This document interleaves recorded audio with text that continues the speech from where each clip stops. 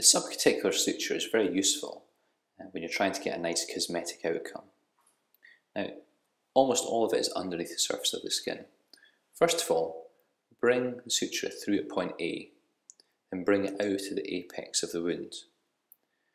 You then want to now snake the suture in the subcuticular layer of the skin backwards and forwards, creating this repetitive S shape before bringing it back out through the skin at B. Now, the skin is held together purely by the friction of the suture, so that when you pull it at either end, it should close, as shown like this, without leaving any visible stitch marks. Now I've skipped the actual entry point then to go on to how to pass a suture through the tissue. Now you need to get it just underneath the skin in the subcuticular layer before taking a bite on the opposite side of the wound directly across from where you've just exited. So the suture which is passing between either edge of the wound should go horizontally straight across.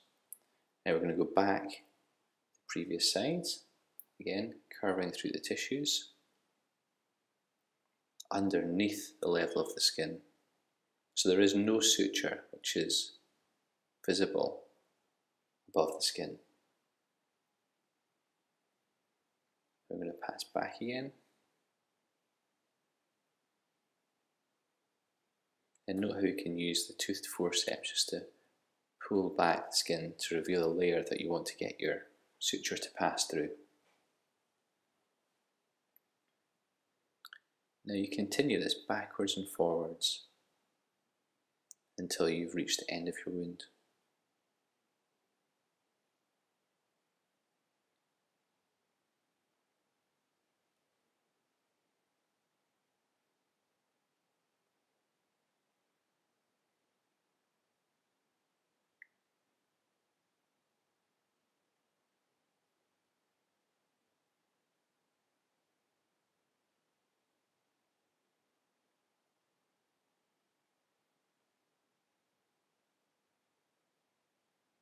The advantages of the subcuticular is that there is no suture visible, so you don't get any of the suture marks in the skin.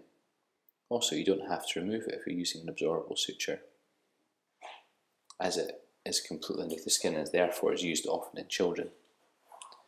It has disadvantages in that it's not a hemostatic suture, and it's only holding the wound together by the friction of the suture alone.